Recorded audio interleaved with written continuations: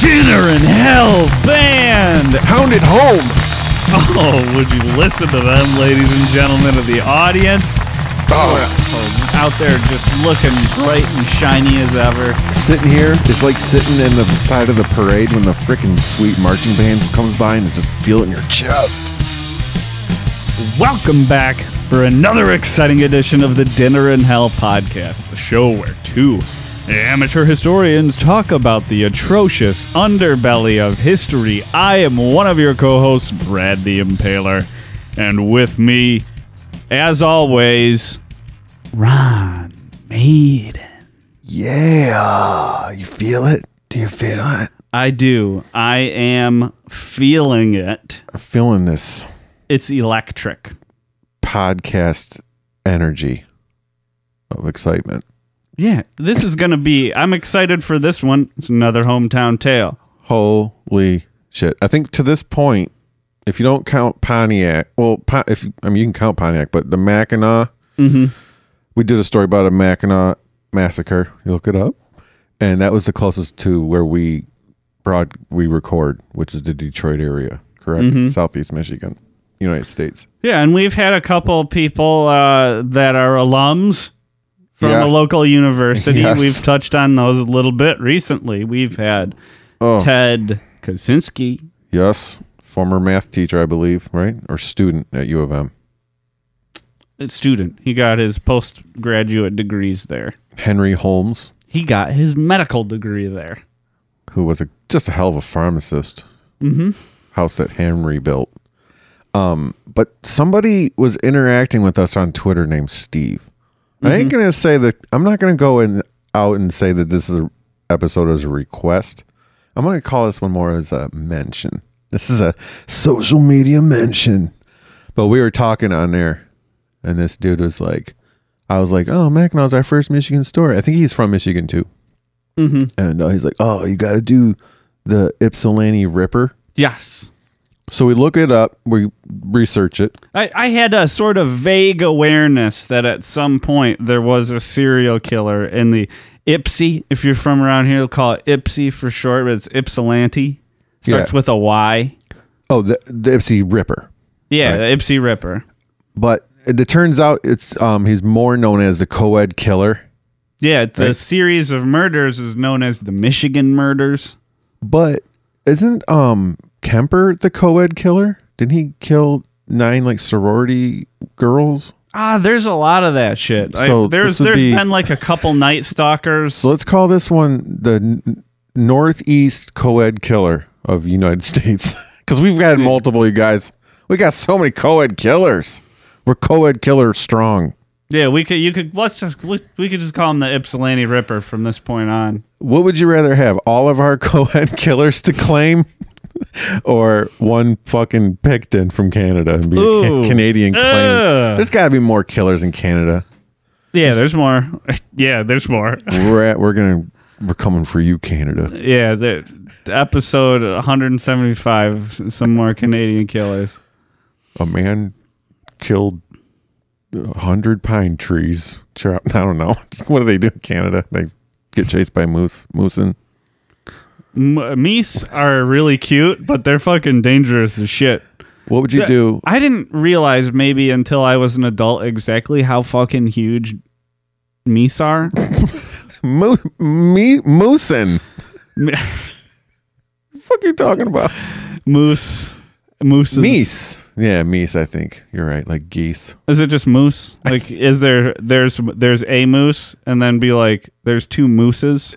That sounds I think it's 3 moose, 3-headed moose. I got about 3-headed moose on my property. I like meese. But let me ask you this. You're in the woods. What are we talking about?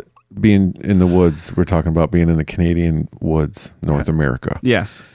And there's a bear ready to attack you. He's aggressive. What do you do? How do you handle this? I'm going to tell you something. Depends on the color bear. It's after you to kill you. It's got cubs.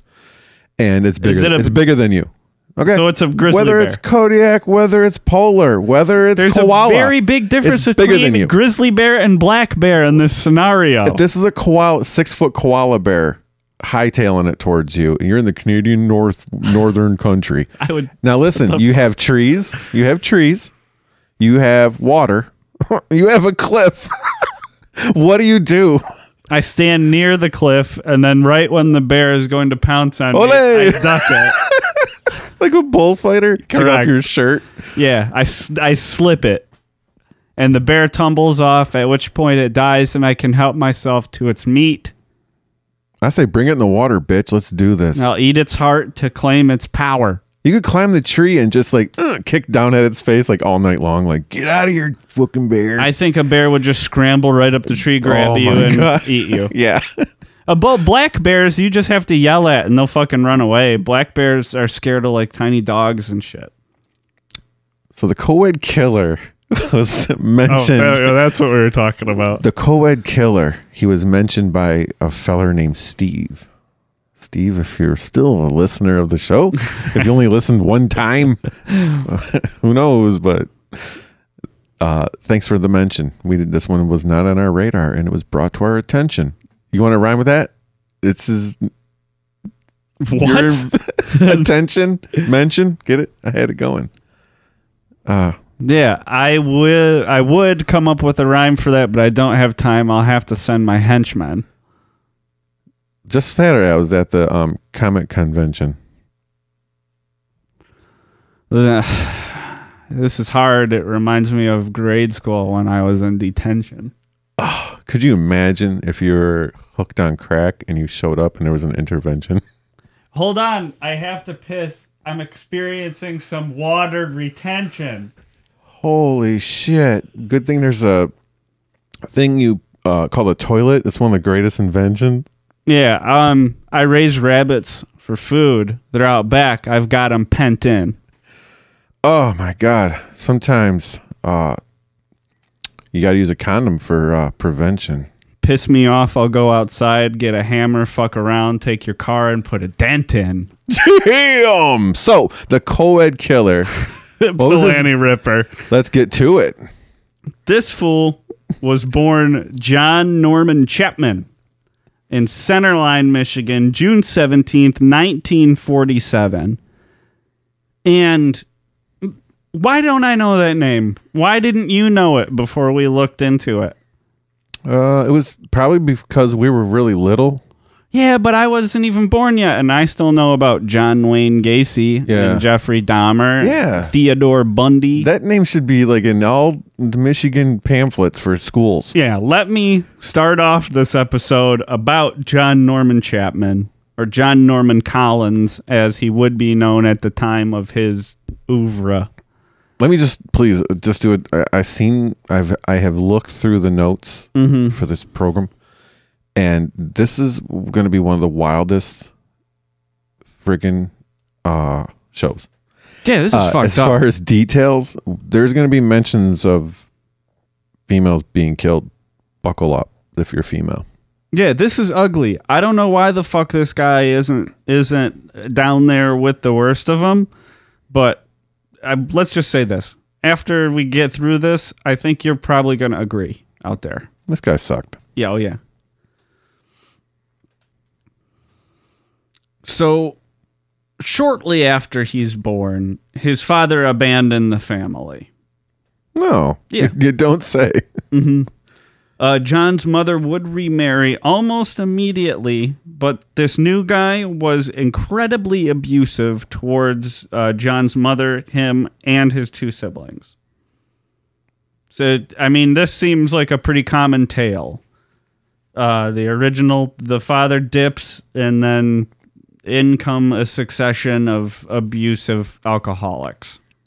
Yeah, that leaves the woman to raise the children on her own, and all she is really hoping for is a man that will have a relationship with a woman with kids already. And support them, because she can fucking work. You got 3 kids to take care of. One's a baby. So you got to take what you can get, and she's getting all the yep. Oh, yep. Yep. And a lot of people suffer from it. Her and all the children. And all the victims of this Ypsi Ripper. Yeah, I think there's some of this is responsible for you want to go Ypsi Ripper or Ypsi? I say it's definitely Ypsilanti. It is Ypsilanti. Yeah, Ypsi it starts Ripper. with a Y if you're going to try to Google this. Oh, yeah. Yeah. Let's go Ypsi. Ypsi Ripper. Ypsi Ripper. I mean, a couple of examples of the stepfathering that John received during this period is once when John was 2 or 3 years old, his stepfather used him as a human shield when another man drew a gun on him. Take your best shot, you son of a bitch. Yeah. He's like crouched down prone. Yeah, like holding up a toddler in front of his face. He's like, I just wanted to, he's like facing the kid. He's got his back to the shooter. He's like, I'm just holding you for a second because I just want to say I'm really proud of you. It's been really, you're just getting so big. Yeah, if you want to kill wish you were bigger. You're also going to have to take the rap for shooting a toddler. Yeah. The other thing he did is his stepfather once grabbed John, same age, 2 or 3 years old, and literally used him as a weapon to beat his mother with. I'm going to beat you to death with your fucking son. That's what I'm going to do. Yeah. That's a dead-on Michigan accent, by the way. And that's exactly what he did. That's Washtenaw talk. Washtenaw County accent. Let's go have a pop. Let's go to the store and buy a couple pops. What kind of pop you want? Coke, Mountain Dew? Definitely Coke. That's what we call it up here. Pop. Yeah, it's pop. But you know what soda is pop. So you'd never guess it. Seems like a strong family, but this marriage would not last. No? Yeah, they split up. I mean, it sounds like everything was going so well, wouldn't you say? Yeah. Working out their kinks. So now John's 4 years old. He was working out the kinks in John's back as he was swinging him fucking around like a rag doll. Oh, man. Can't believe you laughed at that. That's got to be, what do you think? It's like a grab by the ankle and then hit him with the head and arms of the kid? Or grab him by the head, man, and just swing him around like a swivel friggin'. I'm just kidding. I don't think that. Yeah, I think it's where the head is the weapon part of it. You grab 2 ankles and whip that toddler. Yeah, now, if I could paint the picture just right. How old was he when he was a weapon? As a weapon? 3. No, he early in his life, his body was known as a weapon. 45 pounds. As an adult man, he used his hands as weapons. Full circle. Yeah, I can see the logic in that. He's always been a weapon in some way. If somebody especially has a predilection towards violence, like it's clear young John did, you especially don't want that person's entire life to just be steeped in like a boiling pile of violent shit. That seems to bring out the worst in people.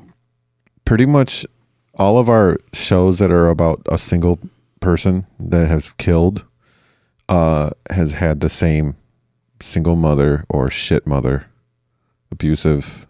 They've all had the same. Yeah, I mean, Charles Manson immediately comes to mind. Hitler. Jeffrey Dahmer comes to mind. Hitler. Yeah. Albert Fish, I think, was whipped and shit at an orphanage. Yeah, at the orphanage. Yeah. Jane Toppin was at a place for girls. Mm-hmm. She killed the elderly as a nurse. Yep. Yeah. Treat them right, y'all. Yeah. For the future of people. You'll have less crazy serial murderers.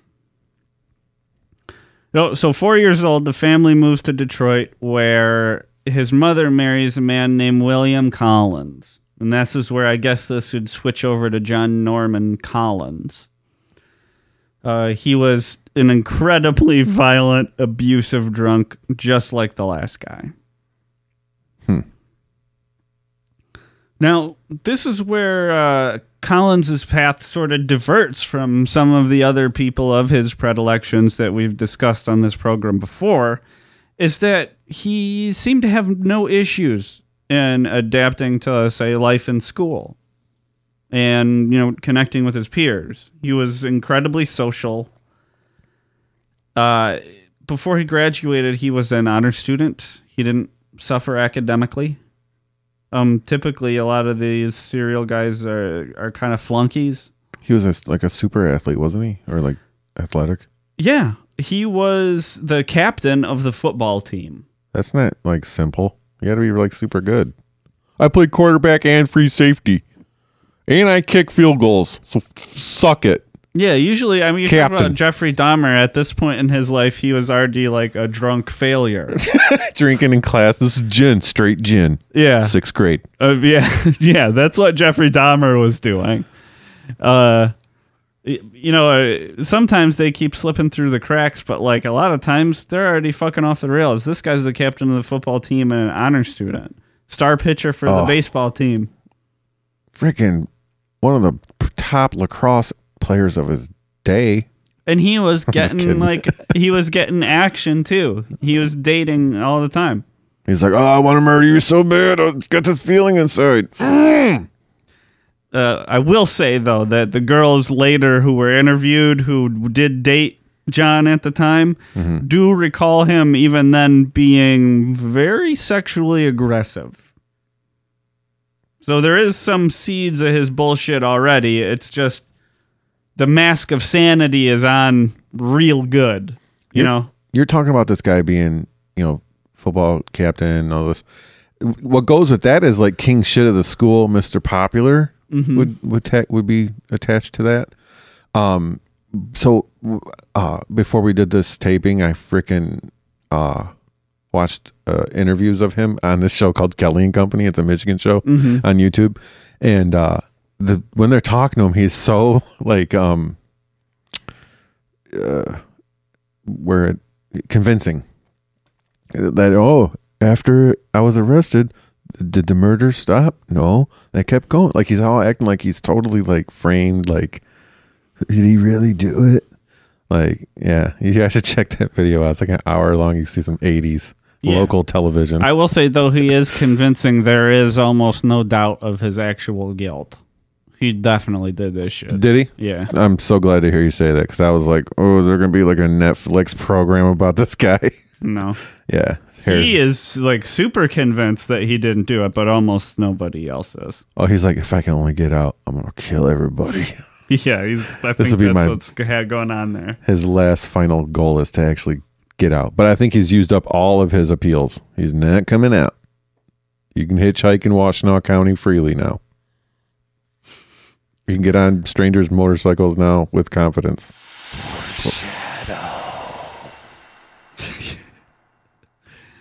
That's interesting that you mentioned that because one of the other thing that the girls he dated around that time would recall about this dude is that he was also always pissed. He could never cool out.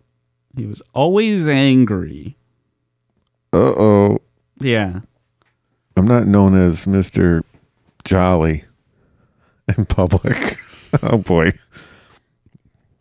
Yeah, but his thing is the opposite of us. I'm going to cut that. Oh. Yeah, that's the bummer. That's a bummer thing. I was just going to say, because we're angry out there, but when we're at home and like in our private spaces, everything's kosher.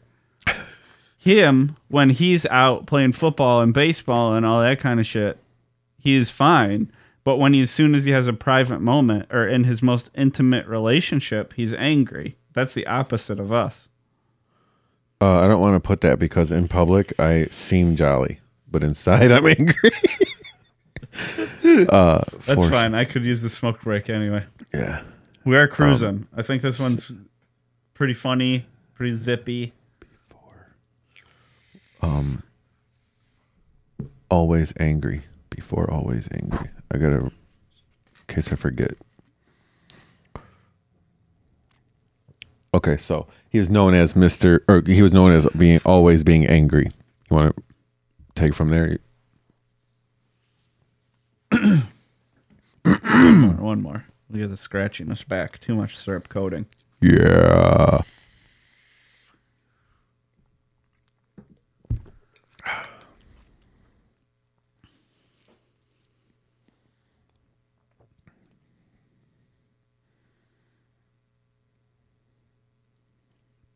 So 1965, John Norman Collins graduates from high school. An extremely pissed guy who's sort of, in retrospect, I guess, has a very, very tentative hold on himself. Go on. He's been boiling over in this anger. But he's got it under control. Yeah, he's not in any trouble with the law. Yeah, there's no reports of him, being anything other than overly aggressive, which in, the late 50s, early 60s, sorry, ladies. He was known as a hard ass. Yeah, he would have just been like a little pushy. Nobody would have thought twice about, you know what I mean? Oh, boys will be boys kind of bullshit. Have you seen This Boy's Life with De Niro and DiCaprio? Where De Niro's the stepdad? No, I've never seen that. Oh, guys, everyone that here is listening to this that has seen that movie remembers Dwight and his flat top haircuts. De Niro. Oh, DiCaprio's like 13. He moves into DiCaprio's life. It's just like this. He's a dick. You'll fucking hate Dwight. I'm really lucky. My parents. You're always bragging about that. Parents never divorced. We should cut that out. What? I don't want to talk about that. Really? Yeah. Your parents didn't divorce? You just want to vape. Vape.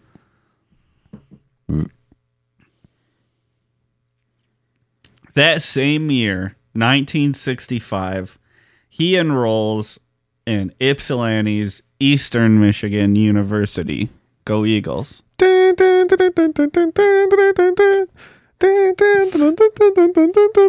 just made that up on the spot. That is not a song.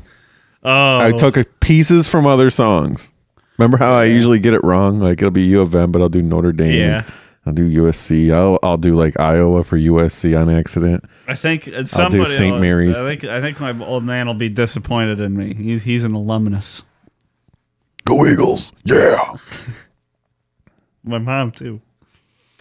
While he was there, he also joined the Theta Chi fraternity. I'm not familiar with that particular fraternity, but I've spent a fair bit of time in that neighborhood in Ypsilanti. That fraternity is famously known for rape and mutilation and killing of women. Now it is. Yeah, so... no, not really. He got kicked out of there. Yeah. He was too much for them. Yeah, he was too much for the frat boys. Can't be cutting off thumbs, bro. Yeah, I'm warming you guys up. It was pretty haunting. I'm warming up the listener. Yeah. When I read through the details of this case, and it would be like the body was found, and I'm like, I've been there 8 billion times. Oh, you know what I mean? Like I've driven by where that body was found like 3 days a week for 2 years. You're like, unreal. I put my kayak in the water right there. Yeah. What the hell? Yes. That's the Upper Huron. Yeah, there's not, because the thing is I can't really, I'm way closer to Detroit than I am there. Yeah. Culturally, even, I guess you'd say. But, like, I can't think of a Detroit serial killer. Maybe somebody out there can tip me to one or, hit me to one if I'm not aware of it.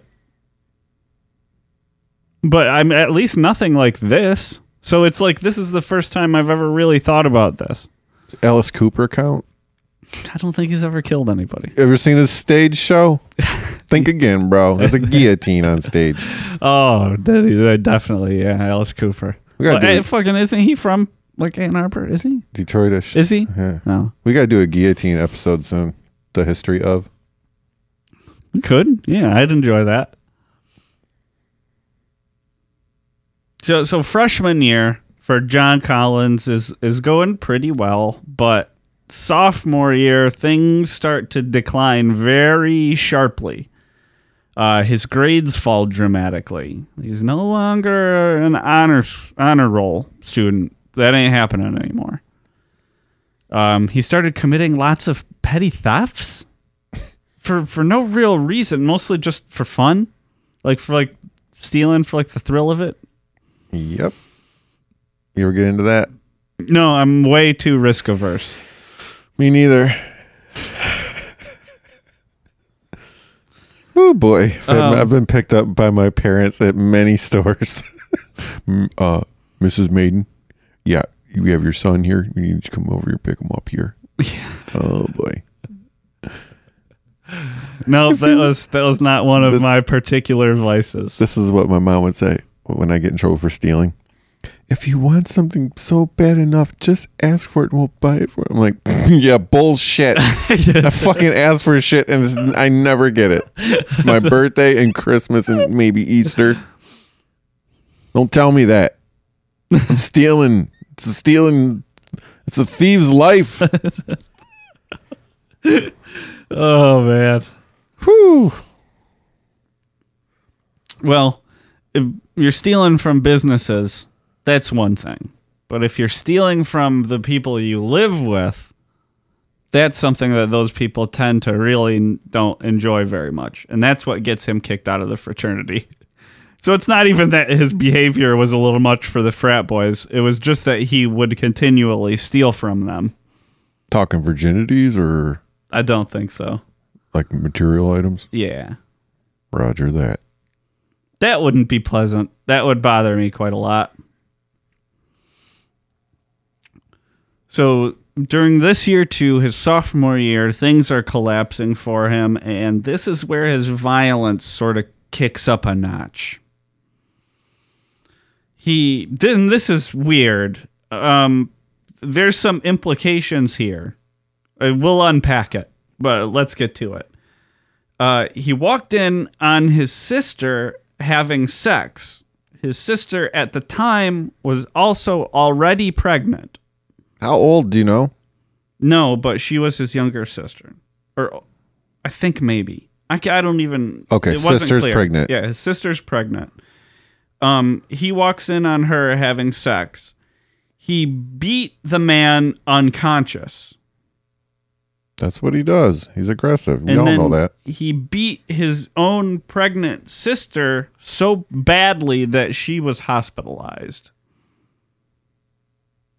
This... How pregnant? This... Who is this a Jamie Cersei situation is what I'm thinking. Is she pregnant with his? Because why would you insinuate that? What if that poor girl's alive today going, we were not having sex, how dare you? I'd love to have an interview with you if you're a listener of this program. Hit us up on Twitter, DM me, we'll set it up. Was there a mention of sisters before? I thought he had a brother. Why would he react that way? Because he's known to be aggressive and he's getting increasingly aggressive. Yeah, but I don't why wouldn't he just go like, "Oh, okay. I'm sorry," and shut the door? He's crossing the line now. He's entering, like when OJ fucking stormed in and like lost it, and before OJ killed those people, he would lose it up until that point a lot. He was known to fucking go off and rage. Yeah, but I'm just saying I don't understand the motivation unless... And OJ was passion. Yeah.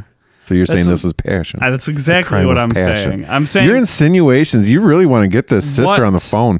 Call in. The number's on the phone. I'm saying bare minimum, he doesn't react like that unless there's something romantic or sexual going on with her. Whatever. Let's move on. I don't know. I mean, how far? I think it's a stretch to say it might also be his baby. Dude, this is all I'm saying is I think that's in the cards. That's a trademark Brad the Impaler dinner in hell assumptions. Presumptions. Yes. Assumptions, presumptions. That's what I'm saying. That's all me. Everything else in here I could give you a citation for, but that one I will admit that is my inference. If we call it dinner in hell assumption presumptions, we make one drop that says that we don't have to make two drops for presumptions or assumptions. It covers both. It does. It's in the budget. Mm-hmm.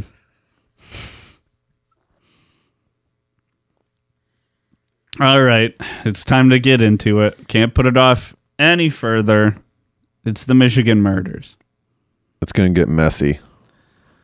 The first in a string of these obviously related murders committed by John Collins was that of Mary Therese Flazar. She was an accounting student at Eastern Michigan University. She was last seen on July 9th, 1967, walking towards her apartment. A neighbor observed twice a blue-gray Chevrolet stalking her. Like, pulling up and following her, walking. The Sabre. Yeah. That's Buick. Twice, Chevrolet. Some type of blue-gray Chevrolet. So twice this car pulled up and started trying to talk to her, and 2 times Mary shook her head no and walked away from the car. She's like, I don't ride in Chevy Cavaliers, no matter if they're wagon or sedan. Did they have those then? My joke, they do. Oh boy. Yeah, so that was the last time she was ever seen alive, was that neighbor observing those 2 interactions with her. A little while later, next month, August 7th, 2 15-year-old boys found Mary's badly decomposed nude body in a field in Superior Township, which is just a little bit outside of town. Probably by a jogger. I don't know what the 2 boys were doing, but that they were walking through a field and they found her. You don't think they were jogging? No. That's why a lot of people don't jog. I watched a lot of Law and Order SVU, and I know if you go jogging, you either get murdered or find a dead body. Yeah, I think David tells us that. Yeah, it's like it's how every single episode of the show basically starts. Yeah, it's jogging in the park, the beach. Yeah. Why are these birds all over the place? Fucking crabs are eating the body. That's Jaws, baby. Opening of Jaws. What a quality film. We can't start talking about Jaws. Well, this thing will go way off the rails. So this badly decomposed body, let's get back to that. Mary Flazar had been stabbed 30 times. Because twice is too many. Twice isn't enough, right? 30 times. That is indicative of an extreme amount of anger and hatred. Like that level of overkill. Yeah. Fucking crazy. Her feet had been severed above the ankle. Took the feet off. The thumb and sections of the fingers on one hand were missing. That's like a hatchet job, right? Like could have been. Ugh. Where would this take place? Oh, we're gonna speculate on that furthermore. Mm-hmm. This is murder 1, right? This is the first one? Yes. This is his first one and he's doing all this? That we know of. Yeah. Oh boy. He's one of the ones who never admits to it, so it's not like he's given descriptions of this or saying like, oh, actually, I did 4 before this in this town. Yeah, he denies everything. Yeah. On the hand that had not been mutilated, it was removed at the forearm altogether. Oh, man. Yeah. She had also been extremely savagely beaten. So she was beaten unconscious, and then he probably stabbed her because he wouldn't want her to be screaming. So I would think maybe she was beaten unconscious. That makes sense. And then just take out all his rage with the stabbing. Was this body, did you say, left near water? It was found in a field. Oh, okay. Police also believe that she had been raped, but the body was so decomposed that they had no way to prove that. Like traces of? Yeah, and they also don't have any way to prove whether that occurred pre or post mortem. I'm hoping pre. I'm just kidding. I don't know. I'm not hoping anything. So would that even make it any? I might think that's even worse. Oh man, if we were to run like a batch of clips of us saying shit out of context, that would be a prime one.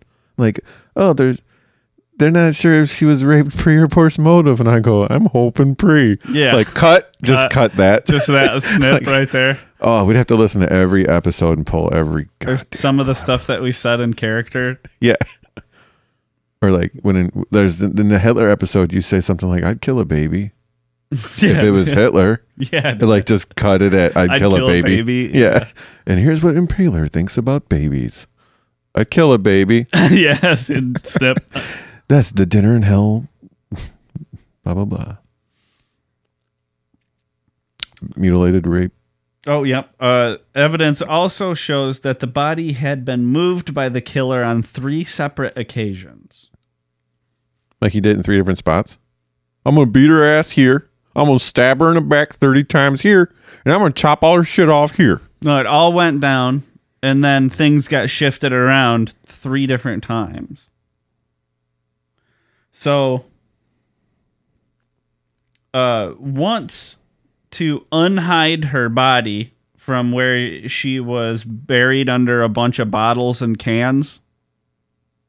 That's where she was originally hidden right after the murder. They found traces of blood, DNA and shit. Someone discovered it. Yeah. Several days later, investigators know, based on like the decomposition and like how the scene looked, that she was moved again 3 feet over. So there's the initial hiding, then it's unhidden, then it's moved another 3 feet over.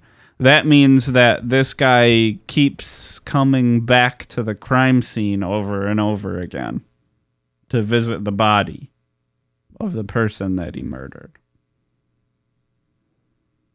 That's fucked up. It's fucking weird. And that's why they're not sure if it was pre or post. Ooh. Because the people who come back often do post. Yeah, but if it was post, he'd probably leave a trace behind. Unless he's wearing prevention. This is 1967. They don't know what the hell DNA is. Oh, it ain't a thing. Yeah. Yeah. Well, he visits other corpses later. Mm-hmm. So he's a visitor. Yeah. Another weird thing is that Collins showed up at the funeral home before Mary's funeral. Oh, yeah, this is it.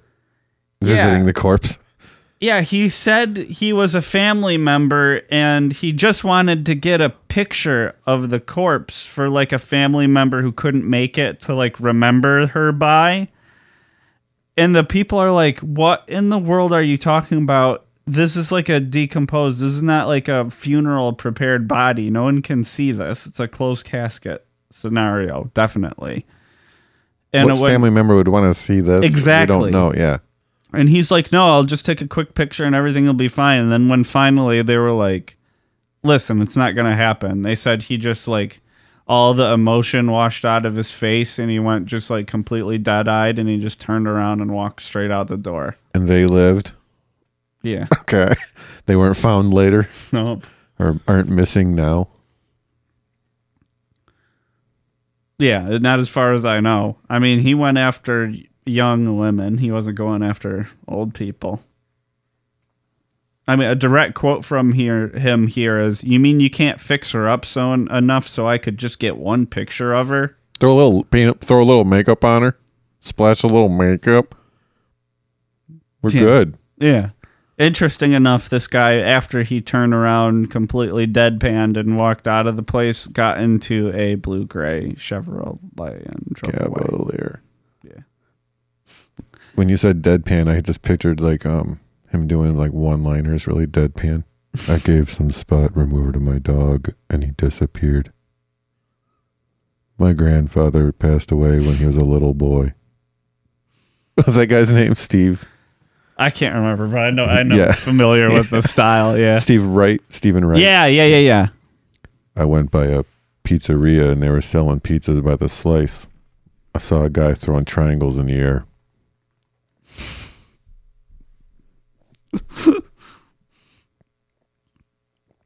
Okay, so isn't that fucked up? He hops into that blue-gray Chevy and takes deadpan. Off.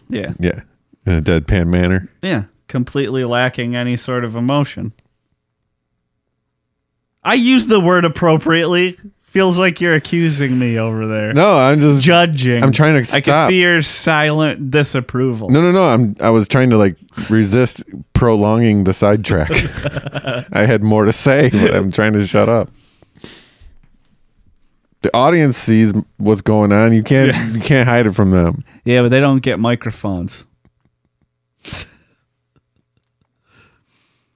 Well, so let's go to July 5th, 1968. So we're talking almost a year gap after that first one. Still almost a quarter barrel of beer left in the keg from the party. July 5th. 11 months. July 5th. 4th of July. Oh, yeah. Next day. They had a big bash. It's crazy. Should have been there. For fireworks, illegal fireworks and everything. It's awesome. From Ohio. Shit. Well, this July 5th was a much less Don't you fun dare bring affair. Don't you dare bring down my July 5th. Okay, well, the decomposed, mutilated body of 20-year-old art student Joan Elspeth Schell was found on the side of the road in Ann Arbor.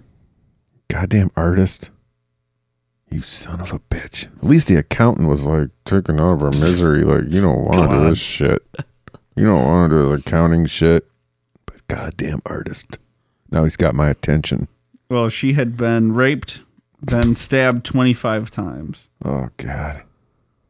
These wounds had punctured her lungs, damaged her liver, severed the carotid artery, and punctured the skull. I'll take that carotid artery separation any day. Yeah. If I'm getting murdered. Yeah, Please do. That'll probably, if it's any consolation, hopefully it was quick. And we can be sure of that because after that, her throat had been slashed. Okay, are you reading this to me in the order in which they took place? Because I'm thinking, because of further notes, he tries to keep him from screaming in the future of these notes. I've seen him. Well, the carotid artery, I'm sure, was from the throat wound. Okay, so Yeah. I'm thinking he slices the throat and then he does his mutilation. Yeah. He doesn't want to hear him. He doesn't want to hear him. And if he's slashing their throat because he doesn't want them to scream, that lends a little bit more evidence to the post-mortem theory for the sexual assaults. If they took place before the bloody violence, yes. I think they may have taken place after the violence. Like knock him out, sexual assault, then slice I think throat. it might be slice throat, and then stab, and then stab, and has sex with the then has stabbed sex with body. the corpse. Yeah. He might do it before and then come back the next day and do it again.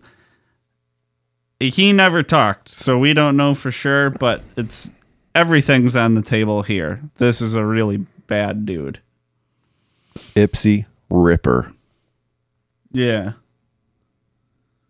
She was also found with her miniskirt tied around her neck, which I thought was strange, because that was done definitely after she was dead. You don't tie a miniskirt around someone's neck and then try to slash through it.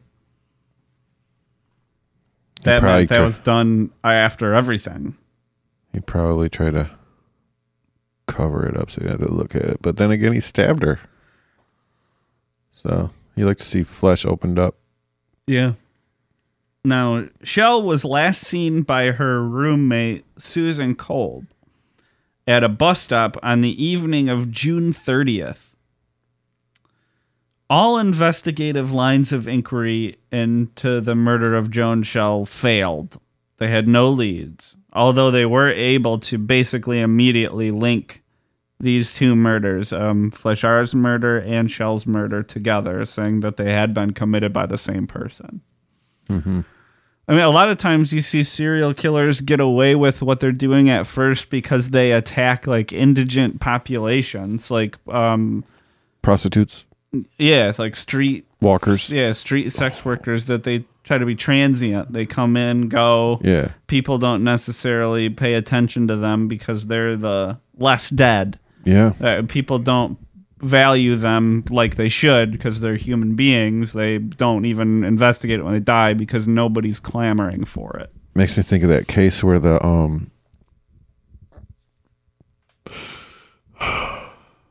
men paid the homeless man to be a hunting guide for them, and they went up it deep into the woods.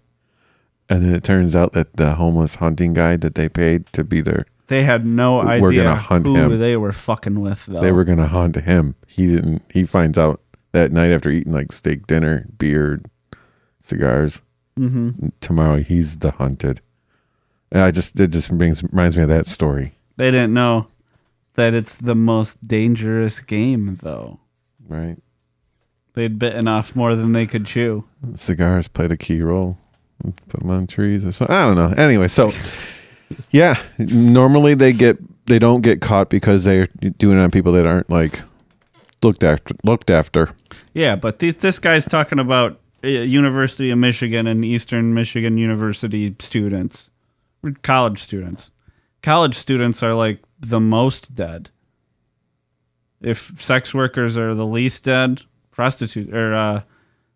college students are like the most dead. Everybody's going to pay attention when college students are getting killed. Yeah. Yeah.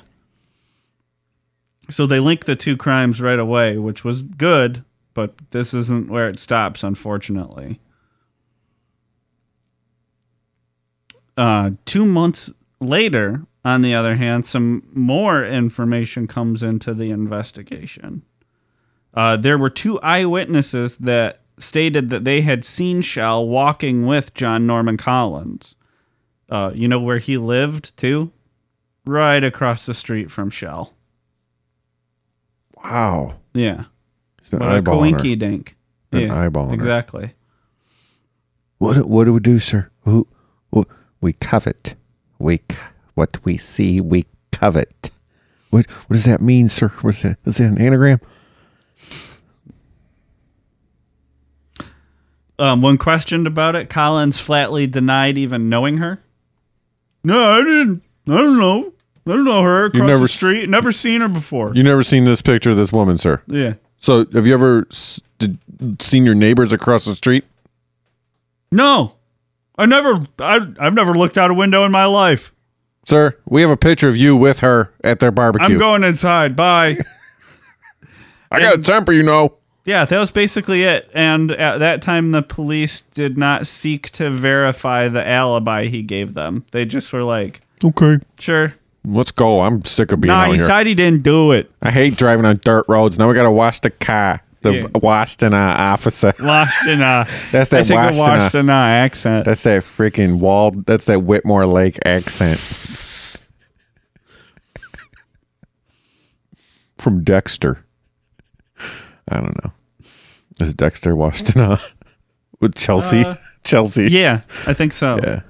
Or is it Livingston? Yeah, Dexter's by Chelsea, right? Where's Livingston County? There's like alpacas out there and shit. Yeah. Yeah, it's got to still be Washington out there. It might be Livingston, though. Okay.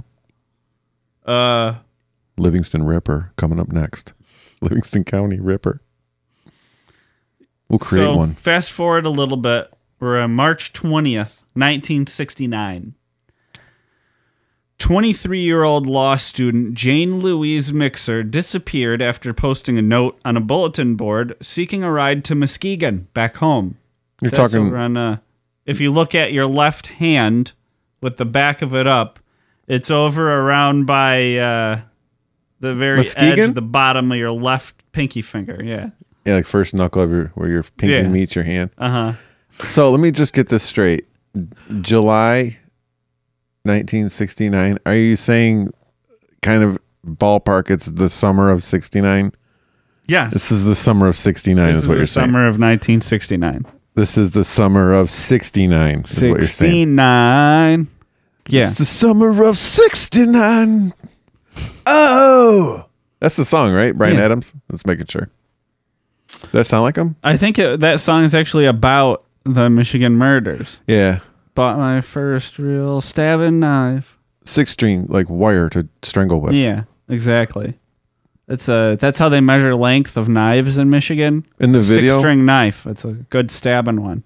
In the video, Bryan Adams buys a guitar from a pawn shop. He goes home, he takes the fucking strings off the guitar, throws the guitar away, and strangles someone with the 3 guitar strings. Yeah, that's crazy. A lot of people don't remember the original version of that before the upcry against it. Before he was dropped from his label. Yeah. It was deep. It has a deep video. A lot of symbolism. So she was found later covered with her own raincoat, laid next to her copy of Catch-22 in Denton Cemetery in Van Buren Township. I've been there. Yeah. Yeah. It's by Belleville. She was shot twice in the head and garroted with a nylon stocking that was not hers. So this stocking he had separate. Now he's got a fanny pack full of fucking murder shit. Yeah, evidently. I got mini skirts. I cut it up into straps.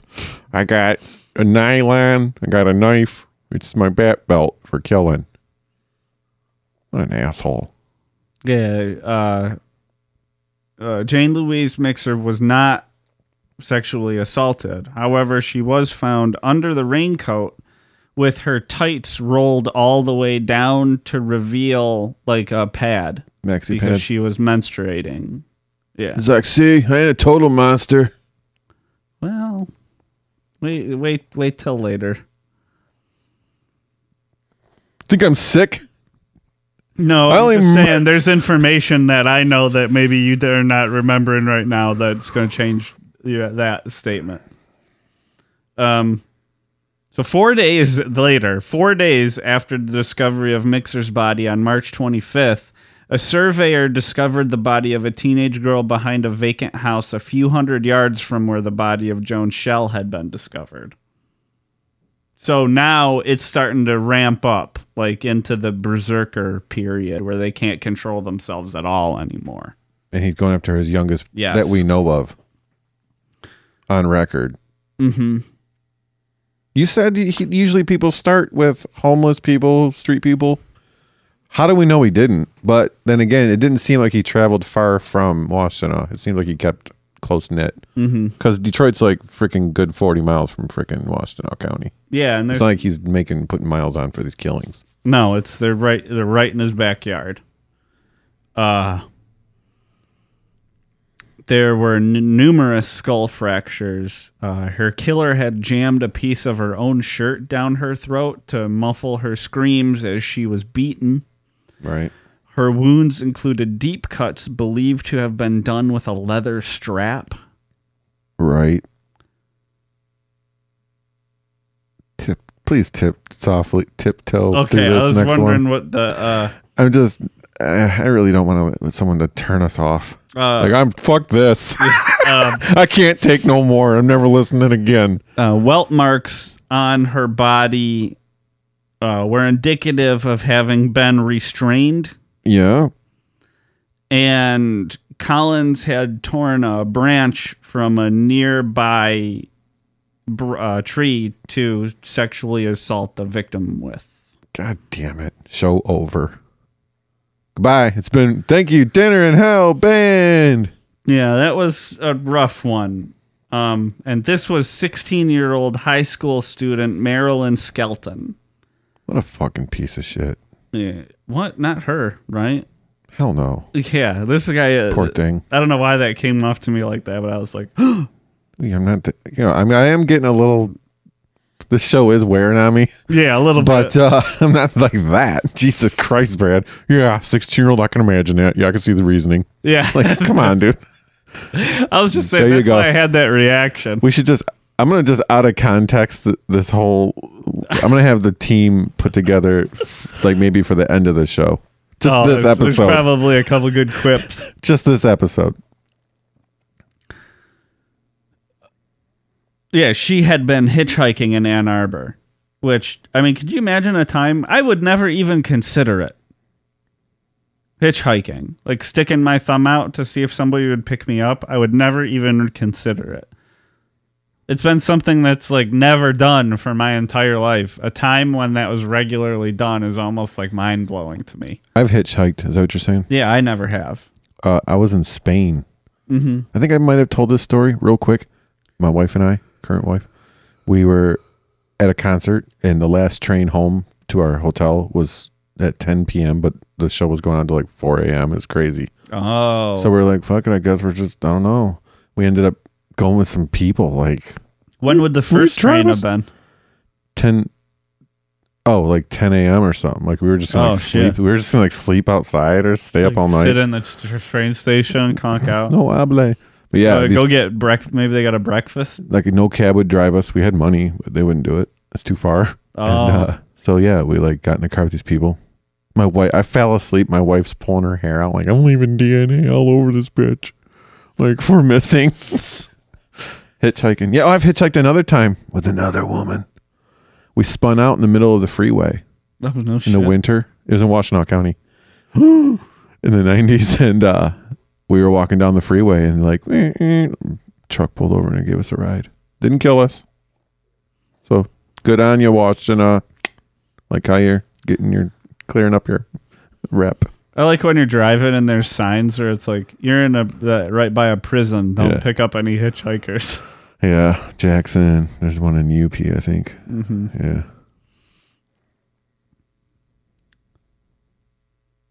Yeah. A garter belt had been tied around Marilyn Skelton's neck, and she had been left with her clothes stacked up like neatly next to her. So now there's getting to be like a weird ritual around how he's doing this shit too. This was also immediately linked to the other murders. I mean, all savagely beaten, all knife wounds to the neck, all had clothing tied around the neck, and each woman had been menstruating at the time of her death. All of them? All of them. How could that be?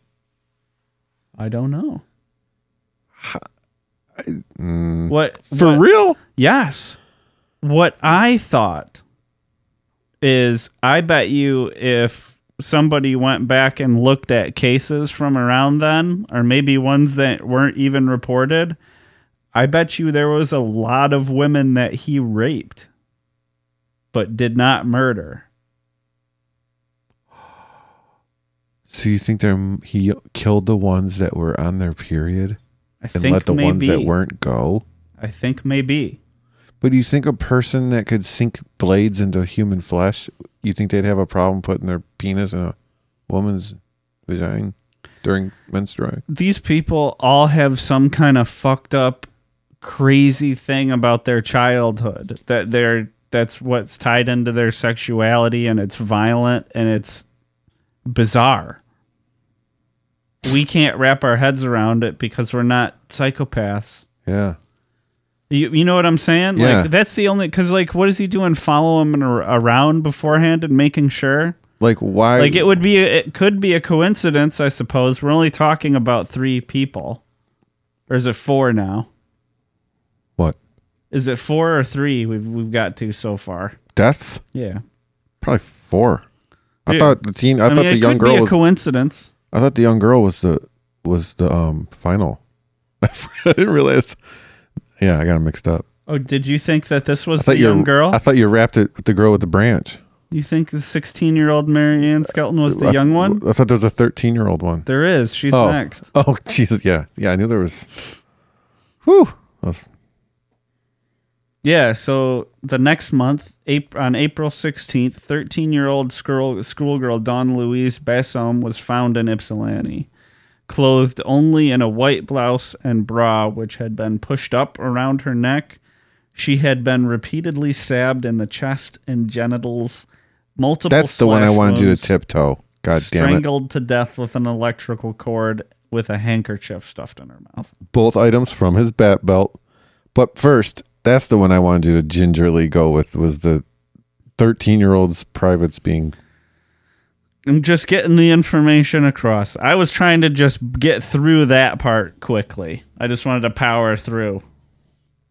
So me bringing it up only dwelled on it more? I think so. I'm sorry, listeners. Dinner in Hell Twitter poll. Should we have spent more or less time discussing the genital stabbings? Woo! Let us know on Twitter. We are not making light of this. We just don't want you to be sad. We just need you to have all the facts. That's what fucking happened. In a fucked up, exciting, high-energy way. Yes. Now, she had last been seen alive at 7:30 the previous evening walking home from a friend's house. That is terrifying. 1 week after the murder, a detective searching the area found a scrap of cloth from her blouse, along with an earring belonging to Marilyn Skelton. That's another piece of evidence that he kept coming back to the crime scenes over and over again and carrying multiple pieces of evidence with him around. The murder fanny pack. It's the murder fanny pack. Utility belt, as you so ingeniously. You might even see Dinner in Hell murder fanny pack for sale one day. People are always coming to us with merch ideas. Freaking Schitzel was a big hit over in the Scandinavian region of our listeners. Oh, that's where it'll get the most use. A lot of people ordered that. Limited edition Schitzel. Go to the Facebook page and see it. Woo! Fast forward another 2 months to June 9th. The nude body of a young woman in a field was found with multiple slash and stab wounds, a gunshot wound to the forehead, same knife wounds to the neck. Here we go. The right thumb was gone. And it was because it was a defensive wound. She had put her hand up to protect herself, and she had gotten shot right in the head through her thumb. RoboCop. It does remind me of RoboCop. Clarence Boddicker. Bitches leave. She had also been sexually assaulted like the others. And you want to get into detail? Or... Well, again, the pathologist was unable to claim whether this had happened pre or post-mortem. He was a shit pathologist. Let's face it. Let's be honest. Let's call it, say what it is. Call it like it is. Well, this woman was 21-year-old University of Michigan student Alice Elizabeth Calum. Last seen at a friend's party. Now, it's not like these weren't being investigated. They were. They were. By July 1969, more than 1,000 known sex offenders had been eliminated as suspects, and several thousand individuals had been interviewed about this case. So it's like they had a task force going. They were trying. They weren't getting anywhere because physical science was garbage, and they already talked to him and let him go once. Yet they never backtracked and went back to, was it Shell's neighbor across the street? Yeah, they never went back to him yet. Now, at the request of the community, at this point, a Dutch psychic named Peter Hurkos traveled to Washtenaw County to generate a psychic profile of the murderer. The profile generated by Hurkos accurately predicted that the murderer was a strongly built white male under 25 who rode a motorcycle. He led investigators right to the site of body discoveries and accurately predicted the killer would strike one more time. Oh, boy. So what I'm saying is, if it wasn't Collins, it was psychic. Hurkos. Right? Yeah. Dude, we think alike. Hurkos is like, I gotta get this shit done. I only got an alibi from 3 to 4. Yeah.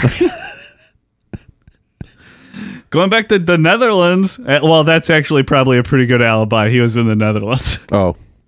I thought he was in Washtenaw County. You can't stab somebody in Ypsilanti from the Netherlands. I thought he visited Washtenaw County. Impossible. I thought you said they brought him to Washtenaw County. Yeah, but that was after this, where they were dead by now. Oh, the stabbing? Yeah, all the stabbing. Gotcha. All the stabbing at this point had already taken place. Yeah.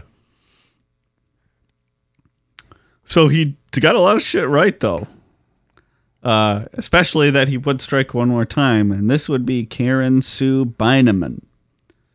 She was last seen alive on July 23rd, 1969, reported missing by her roommate when she failed to return to her dormitory by curfew.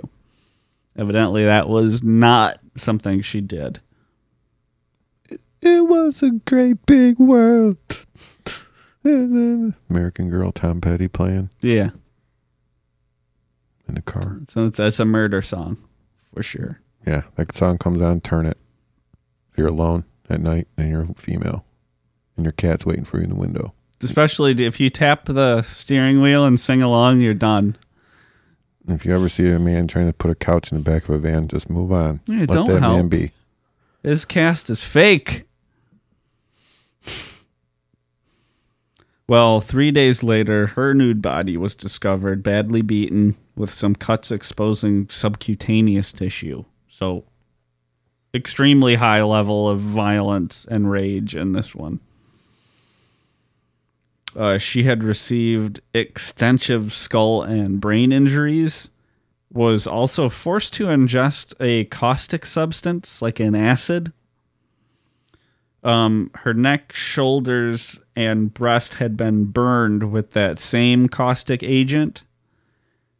And she had also been sexually assaulted. So she's burning and being eaten from the inside down her esophagus. Yeah. Wow, this is all going on too. She's internally in pain as well as externally. Mm-hmm. Now, since this task force was put together and they knew that Collins liked to return to the scene of the crime to visit the body, this time the police replaced her body with a mannequin, and they had the surrounding area completely surrounded by officers. So they found the body. They don't tell anybody they found it. They take the body away, replace it with a mannequin, and stake it out, basically. 2 a.m. the next morning, one officer saw a man running from the gully where it was. But it was raining really hard, and it fucked up his radio, so he couldn't radio anybody. So he got away. They had him. He slipped away. Fuck. I'm just picturing this whole thing. I ain't getting out of the car. You getting out of the car? Fuck that. He's probably just jogging. My radio's crapping out. Yeah, well, I'm going back to sleep. You passed me a French cruller. That's your second one. I only got one. God damn it. I can have as many as I want. Boston cream, you sound like my wife. Yeah. Lay off. Well, this is where he finally made the mistakes, though. He slipped up as he put Beineman on the back of his bike outside of a wig shop. The owner of that wig shop and an employee at the business next door both remembered exactly what had happened to her. They were like, yeah, a dude got her on the back of his bike like this and took off. And they described him. They were both able to describe him very accurately. One of the police, unfortunately for John Collins and his wish to remain anonymous, was a former fraternity brother of his before Collins had gotten kicked out. So he put 2 and 2 together, and when he ran the description and realized that he had been interviewed before because he lived right across the street from Shell, that's when they looked into it, and wouldn't you know, he's got the same kind of bike that they described too. So after they recalled this, they arrested him. He had a long, vaguely weird but boring trial in which he maintains his innocence, and they duke it out over this and that aspects of it. He's eventually found guilty. It was close. This isn't one of the ones where the jury came back in like a couple hours. It took them 3 days, 27 hours of deliberation. But they did return a unanimous verdict of guilty. I think the reason they deliberated so long is just because it was a long trial with a shitload of information. Yeah, a bunch of cases. Yeah. Can you imagine what the jury and the people in the courtroom were subjected to? Like what you just put our listeners through for 1 solid hour. Mm-hmm. They were put through like 27 hours of this shit. Pictures, evidence. Yeah. When they investigated him, there was a lot of witnesses against him, including his aunt and his own aunt and uncle testified against him. Electrical cords. Because he broke into their house to kill Beineman. That's where she died. And they found evidence of it there too. And they were against him. They were like, yeah, he fucking did it. And he did it in her house because he's a piece of shit psychopath. Oh, I just remembered we did another Michigan story closer to home than this. I believe when we did the Valentine's episode. Oh, it was a Michigan guy that killed his wife on Valentine's. Yeah. Boom. Memory. Maiden memory moment. Only an hour later. So after this unanimous guilty verdict gets turned in, he is sentenced to life in prison in solitary confinement at Southern Michigan Prison. He was later transferred to Marquette Branch Prison, where he resides today at 70 years old. Not in solitary confinement and not with hard labor, because I think now both of those have been determined unconstitutional. That's the up north one I was thinking of, I think. Yeah, up in Marquette. Up there. Up there. Yeah, up there in Marquette. Up In the UP. They're Upers up there. Yeah. That's it. That's John Norman Collins, the co-ed killer. Ypsi Ripper, Washtenaw Wrangler, the Van Buren violence seducer, the Huron River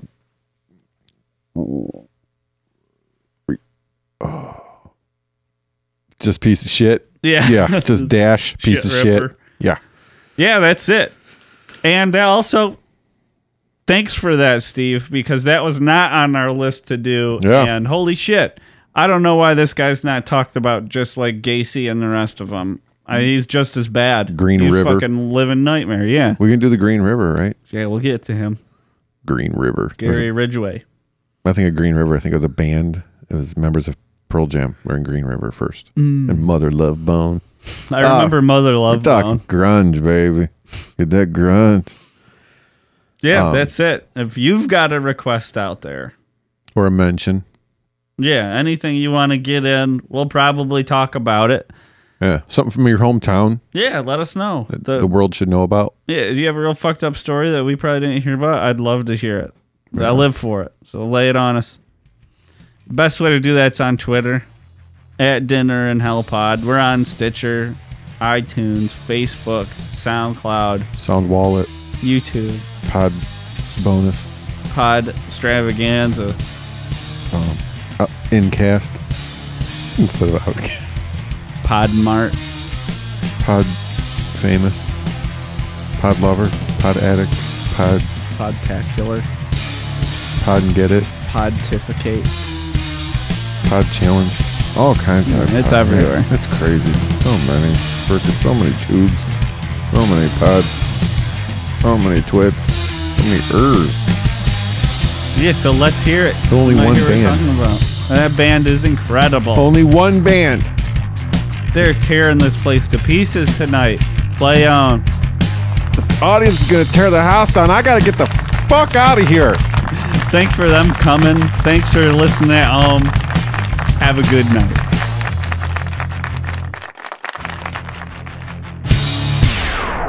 Are we going? And here's that out of context bit mentioned on the show. Yeah, what we are saying here should not be taken for serious. I'll eat its heart to claim its power. Hold on, I have to piss. Grab two ankles and whip that toddler. Oh, I want to murder you so bad. It's got this feeling inside. That fraternity is famously known for rape and mutilation and killing of women. I don't ride in Chevy Cavaliers. Yeah, and they also don't have any way to prove whether that occurred pre or post mortem. I'm hoping pre. I'd kill a baby. Yes, and snip.